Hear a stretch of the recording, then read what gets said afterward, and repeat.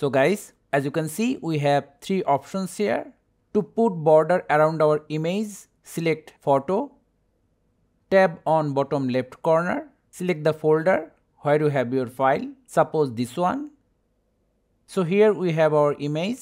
Now to add border, look for cutout. Then select the fourth option, outline.